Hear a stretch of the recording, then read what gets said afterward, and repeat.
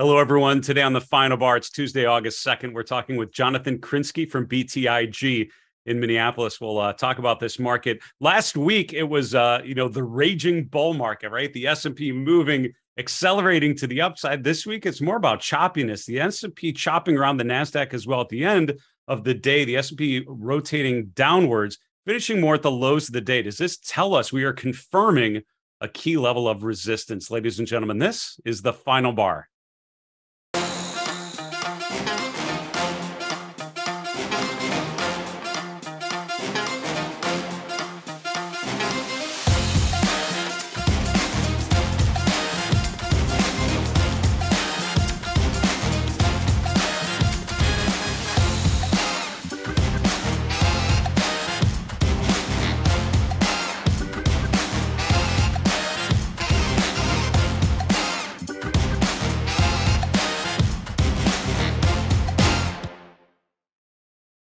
Hey, everyone. Welcome to the Final Bar. I'm your host, Dave Keller. I'm the Chief Market Strategist here at StockCharts.com in a sunny Redmond, Washington. Thanks for joining us every weekday after the close as we break down the activity in the markets using the best practices of technical analysis. The technical toolkit is really optimized. It's designed to help you navigate these sort of uncertain periods because it's all about quantifying trend, qualifying or quantifying momentum, and qualifying price movements with all these techniques that help us better understand what is happening underneath the hood. And we have measures of price breadth and other techniques to try to understand what's actually moving. We also have a lot of different tools we can apply, things like sector rotation, leadership, laggership, looking at what stocks are working and what stocks are not.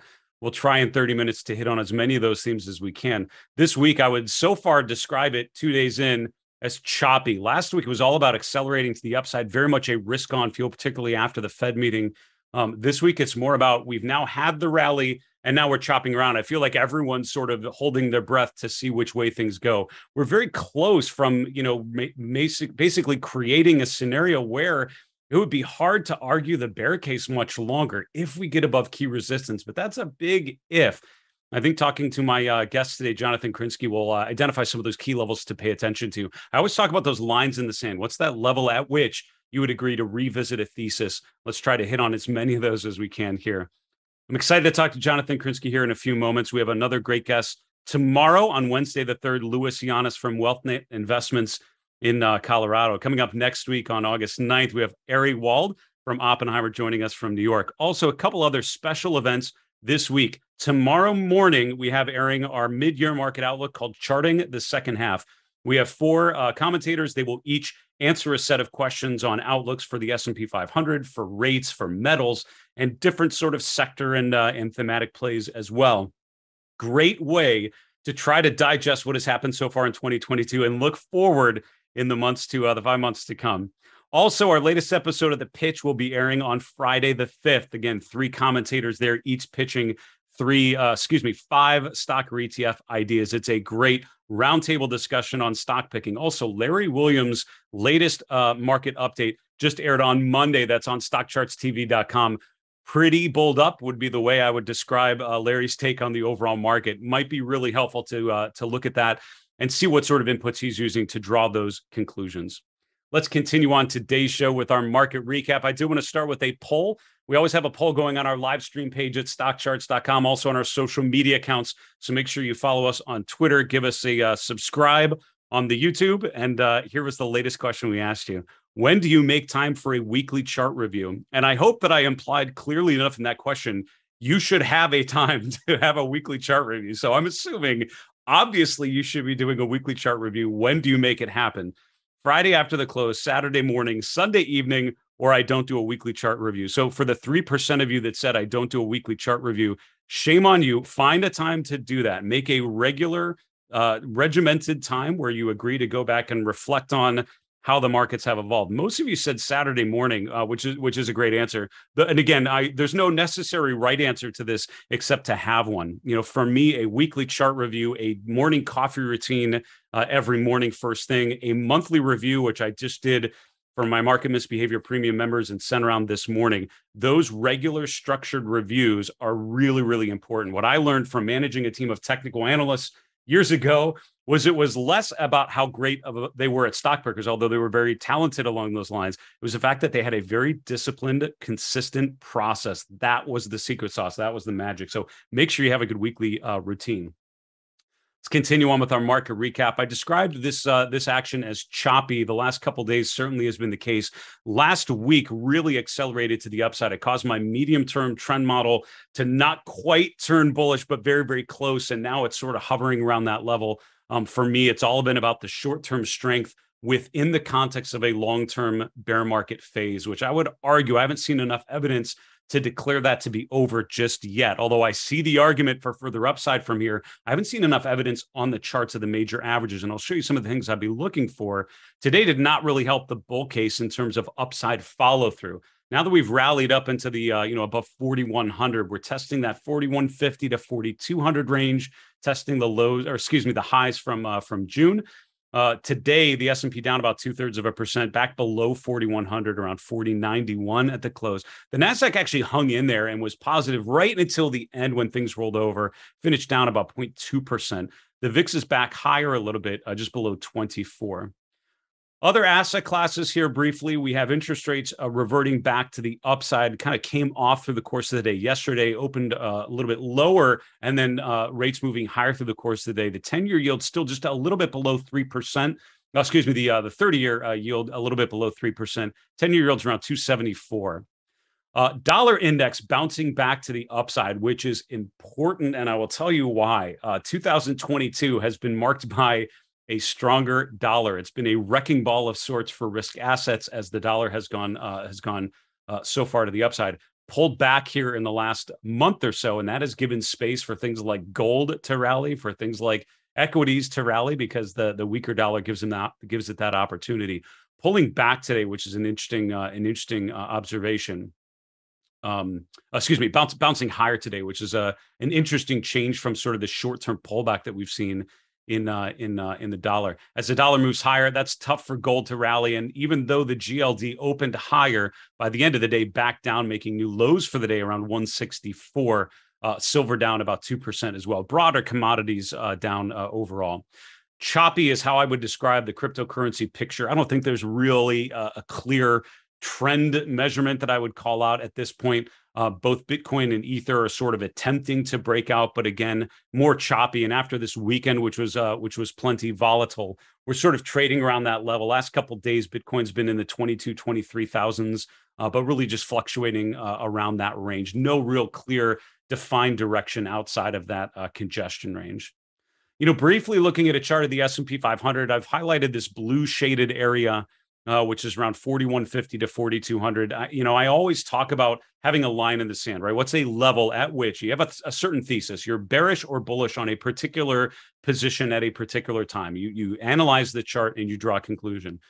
Always define an exit strategy at that point. And when things start going poorly, that is not the time to start defining your risk and figuring out a stop. It's when you initiate a position, when you look at something and make your call, then you also, I think, need to include an exit strategy. But if this would happen, then I would need to revisit that thesis. And for me, still overall thinking structurally bearish on stocks until proven otherwise. The until proven otherwise part for me is the S&P getting above 4,200. That would get it above this congestion area, above a Fibonacci level, above the resistance from June.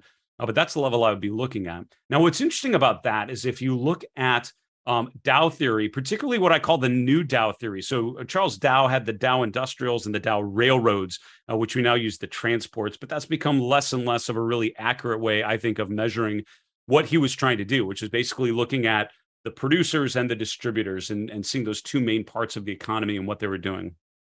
I use what's called a new Dow theory, which is the S&P and the NASDAQ, very loosely meaning the old economy names and the new economy names. Are they in agreement or are they not? Both of these indexes making new lows in June was a great confirmation that overall the trend was still very much weak.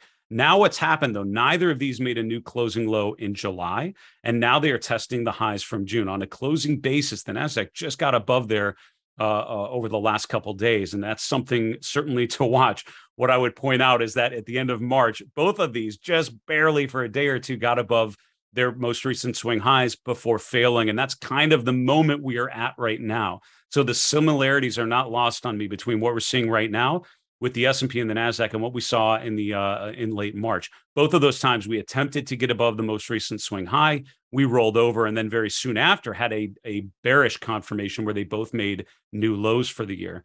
That's what I'd be looking at here. First off, can we get either of these and ideally both of them above their June highs? That would be what's called a bullish confirmation. That would be for simplicity, a buy signal from Dow theory indicating that both old and new economy names are signaling an uptrend. Just to finish up briefly our market recap, all 11 of the S&P sectors in the red, although some of them had been positive going in to the last hour or so, but that last sell-off really took everything down into the negative. The best performing sectors were communication services, which basically ended up flat, along with utilities and energy. All three of those down less than 0.25%. On the downside, the sectors really bringing things down were real estate, financials, industrials, materials, all down over 1%. But again, for most of the day, none of the 11 sectors 1% in either way. It was really more of a sideways, sort of a digestion day. We've talked about that before. You had your big meal. That was last week's bull market big meal. Now we have the digestion phase where we digest this meal. Then we figure out what may happen next. When we come back after my break, I'll talk with Jonathan Krinsky, my guest, about where he sees things headed from here. We'll be back in a minute.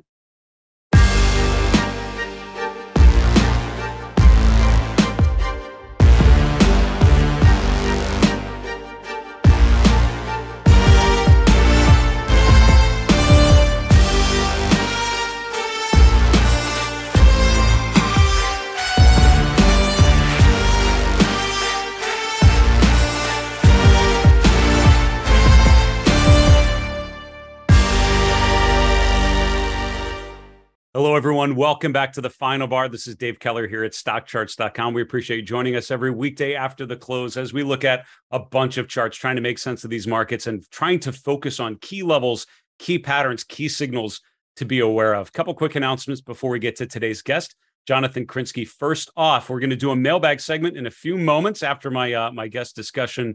And we would love to feature one of your questions in our next mailbag at the end of this week on Friday's show. You can get your emails to us in a couple of ways. Email is best, thefinalbar@stockcharts.com. And if you could include either a screenshot of the chart you're asking about, or a link below the charts on StockCharts and in ACP, you have a way to send a link, a hyperlink, or what we call a permalink, which will allow me to see exactly the version of the chart that you're talking about. Send us your questions via email. We're also on Twitter @FinalBarSCTV, and we're on YouTube. Put a comment below the video you're watching on our StockCharts YouTube channel. We'll gather all those questions and hope to answer one of yours live on the air on Friday's show. Also, go to StockChartsTV.com. That's our on-demand platform. As I mentioned, Larry Williams' special just aired on Monday. We've had a lot of great special events recently. And this week, we have our latest episode of The Pitch, charting the second half, which is our mid-year market outlook. All of that will air live on StockCharts TV on our live stream, but also soon after at StockChartsTV.com. On your mobile device, you can just search for StockCharts TV on demand. I want to welcome on today's guest, Jonathan Krinsky. Jonathan's a managing director and chief market technician at BTIG, coming to us from Minneapolis. Jonathan, it's good to see you again. How are you? Great, Dave. Always good to be here. Good to see you, my friend. We were talking before we went live today just about the overall conditions. Obviously, stocks, other risk assets have had a pretty decent rally last week and now sort of in a holding pattern. Take us through your chart of the S&P. What are you seeing here?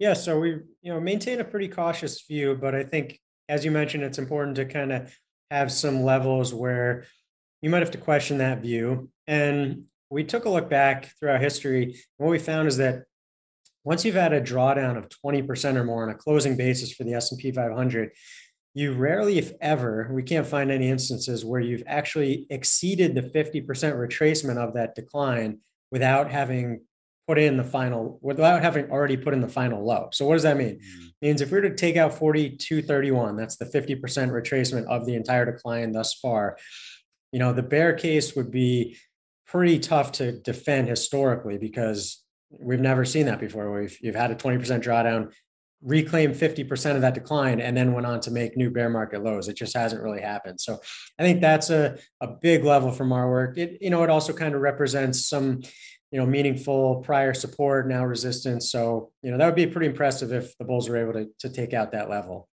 42.31. It's a great level to focus in on, a little bit above the June highs there as well. Your second chart's a monthly candle chart of the S&P. Yeah, so we know that July, the trading act, we call it an inside month. That means that the entirety of July's trading action was within the high and the low of June's trading action. And that's pretty unusual. It's not super rare, but it's pretty unusual. And what we find is that if you take out either the high or the low of that prior month, so in this case, we're talking about June's high or low, you tend to see some follow through in the direction you take out. So if we were to take out on the upside 41.77, that's June's high, that would be another indication that momentum and trend was shifting in favor of the bulls. Again, we got it up to, I think, 41.50-ish the last couple of days. So we got pretty close, but not quite there yet. So those are the two levels, I think, that you would have to start kind of conceding that maybe the bear case isn't as strong as we thought it was. Now, the breadth picture has certainly improved off of the June lows when things felt climactically negative. Walk us through your take on breadth. What's the read here? Yeah, so you've probably heard a lot about these breadth thrusts the last few days, especially end of last week. And we did see the most amount of 4-week highs on the S&P since November of 2020, right after the election. We had about 55% of the S&P hit a 4-week high. And there's probably some good data on that signaling maybe bullish looking out 6 and 12 months. And that could certainly be the case. I don't think it's a guarantee. But I think from a shorter term view, we went back and looked and kind of broke it apart when this happens, when you're above the 200-day moving average or when you're below the 200-day like we are currently. And when it happens below the 200-day moving average and median returns looking at 20 trading days are actually pretty negative. The median returns nearly 5% to the downside following this outcome. So I think, just a little bit different perspective and kind of viewing that breadth thrust in context of what we still consider a downtrend is not quite as maybe as rosy as some of the other indicators.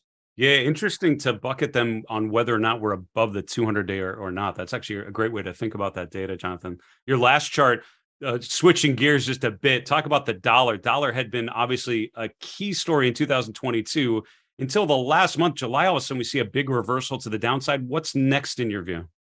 Yeah, so and we could throw yields on here as well. They're kind of correlated. We know that interest rates on the 10-year topped on June 14th, a few days before the overall market bottomed on June 17th. And then the dollar, as you see here, topped on July 14th, the day that the S&P put in its kind of higher low. And so there's a bit of an inverse correlation between yields and the dollar. And I think from the dollar's perspective, 105 is a massive, massive level. We bottomed there this morning, put in a bullish reversal day to the upside. That's also the 50-day moving average. So, I think from a, kind of intermarket perspective, if we were to break back below 105, that would be pretty good a risk on environment for equities. But as long as we're above 105 on the dollar, I think you have to assume that equities are going to have a little bit of a headwind. And if you start pushing back up, towards 107, 108, 109, where we were, when equities are struggling, I think you're going to, again, see that parts of the market are going to come under some pressure.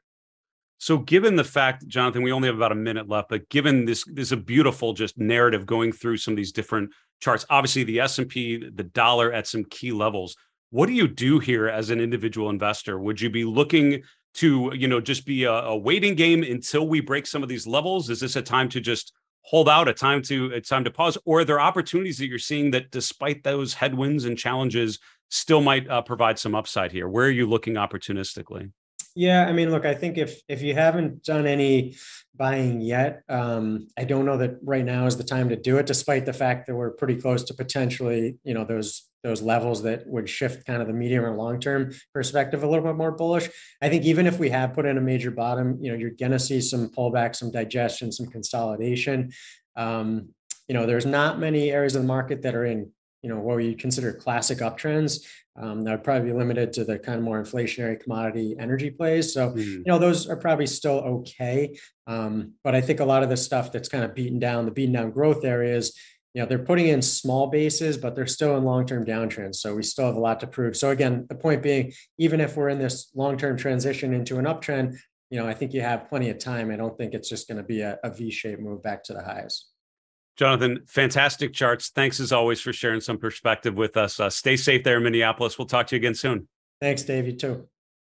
That's Jonathan Krinsky. Jonathan's the managing director and chief market technician at BTIG, coming to us from Minneapolis.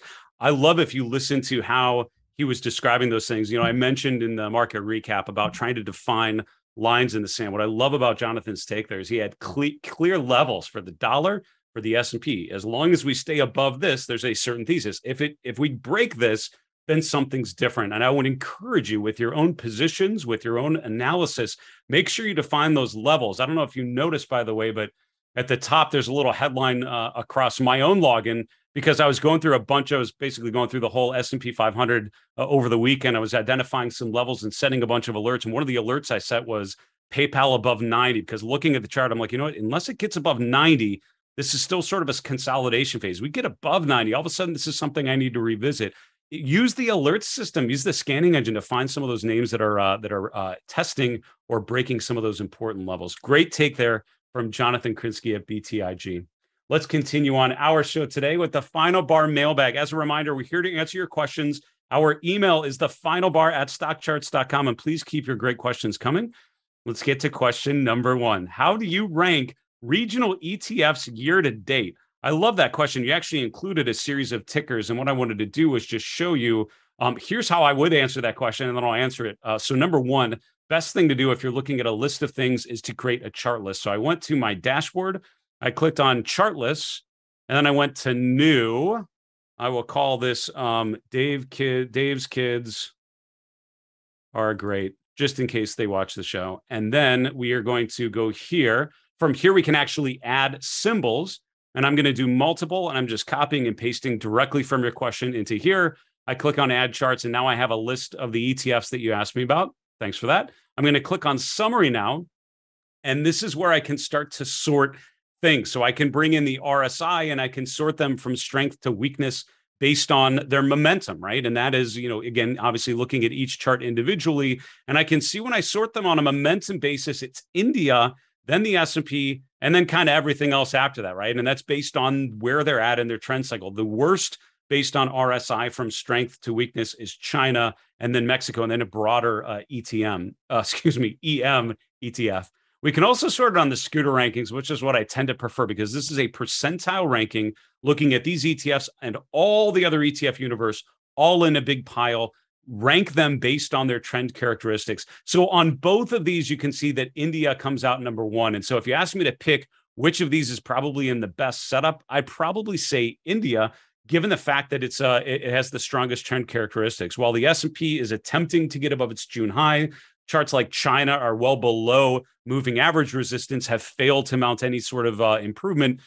India looks like some of the technology names, kind of like Apple and others, Amazon maybe, that have gone above their June highs and appear to be holding that. I think India, the INDA ETF we're looking at here above 42, decent chart, not too bad there. Now, I would make sure you have stops all ready to go because I think the scenario that Jonathan and I were just talking about is very possible, which is the dollar rips to the upside or strengthens off of its period of weakness. Risk assets come off, then I think a stronger dollar and weaker risk assets is going to make India and a lot of other ETFs pretty challenged. The concern I have with all of these is that many of them have become overbought or have had a nice run already. So if I had to pick one, I'd probably pick India, but more likely I'd be waiting to see what happens with the US dollar before I get too excited about any of those non-US ETFs. But that chart list is the way that I would answer that question. And thanks so much for it.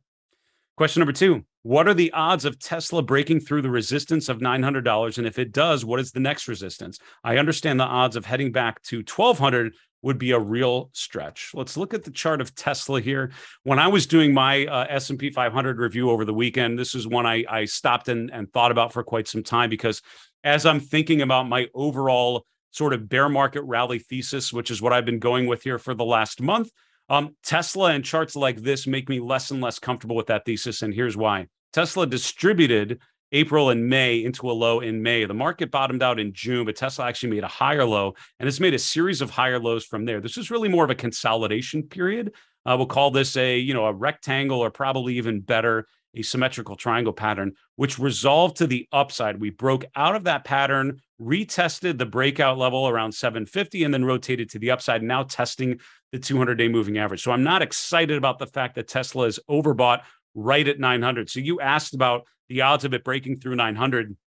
Right now, we're testing it, right? And so in the last couple of days, we have now reached that level. We have reached the 200-day, and we're testing it. If you ask me to pick what are the odds, I would probably say 70% that Tesla fails at the 200-day and 30% that it breaks through it. But that's me just basing on what I'm seeing elsewhere in the general headwinds to further upside from here, because stocks like this have already had such a run that I would expect things to come off. Now, what are the odds that Tesla eventually breaks above 900? I would say incredibly high, right? Even through year end, I would say up in the 70, 80%, if not more, because I think charts like this eventually most likely resolve to the upside, as charts usually do. I'm more concerned about whether it happens right now. Is there a possibility that we get back to 1200? Absolutely. Is that likely in the next month or two? I would say very much no.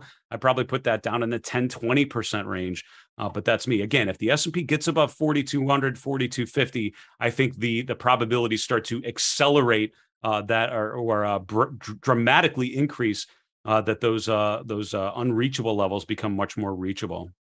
Final question probably for today. How come there are times when I see a whole industry group raised by a higher percentage than any stock in the group? And you actually had a pretty elaborate question. You're asking about some of the Dow Jones industry groups. The best way to see these, by the way, is if you go to Charts and Tools, go to Industry Summary. I like to do a table view, and this breaks down each one of the industry sectors and then the industry groups that comprise those sectors. And we're going down. You were asking in particular about, I think it was energy services, I want to say. That might not be right. I think it was real estate services. I forget what it was. Yeah, real estate services, I think was the group you asked about. So basically, this group is up X% today. How come when I look at the particular group, the names are not up, right? Some of the names are not up enough. So here's what is most likely happening. I will tell you this. The Dow Jones industry groups are coming to us from Dow Jones. We get a feed from them on their price. We don't hand calculate them, so I can't validate or verify what they are doing to calculate the individual returns on those indexes. What we do is we show the stocks that we consider part of those indexes, part of those industry groups. But I will tell you that we have gone through a whole painstaking process so that we feel comfortable about the 11 S&P sectors, the Dow groups, and we have moved things around liberally when we feel like there could be a better classification. I will tell you, having spent many, many moons trying to optimize a sector and industry classification system, it is a very imperfect and almost impossible undertaking. So there could be some inconsistencies based on which names we are considering part of those industry groups, how Dow Jones is actually calculating their individual returns, and also how we're handling dividends. So sometimes dividends may be included or maybe not, and that could impact a daily return calculation, especially when stocks are going ex-dividend. That can cause some weird, funky results with the calculations. That's a quick answer of what is most likely happening with the group that you asked about. We need to wrap this show quickly. I was going all crazy talking about the charts and your questions. Let's go to the 3 and 3. It's going to be the 3 and 1 today. But let's get to it. Chart number 1 is looking at the commodity index. I loved Jonathan Krinsky's take on a potentially stronger dollar. I think that's a real risk here. Potentially, especially given the pullback that we've seen in the dollar, the rally that we've seen in risk assets, could be certainly a time for that trend to be a breather. I'm looking at the chart of commodities. The DBC came off in June. July, potentially a bear flag pattern. That's when you have a counter trend move, a parallel move of higher highs and higher lows. We break out of that pattern to the downside. This measures a lot lower. Getting below 24 to 24.50 would take us below the July low and also below the 200-day moving average. That's a risk to the bullish energy thesis, if that's part of your conclusion right now. Chart number 2, Caesars Entertainment, CZR. A lot of focus on the travel and tourism trade, renewed optimism that people want to travel and spend money and go gambling.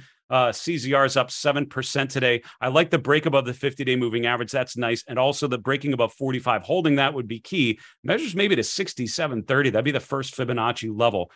Finally, I like Jonathan Krinsky's take on breadth and sort of the extreme upward breadth we've seen. I'm seeing the same thing with the percent of stocks above the 50-day moving average. Got up to around 76%, very similar to what we saw at the end of March and the beginning of January. 2 meaningful tops.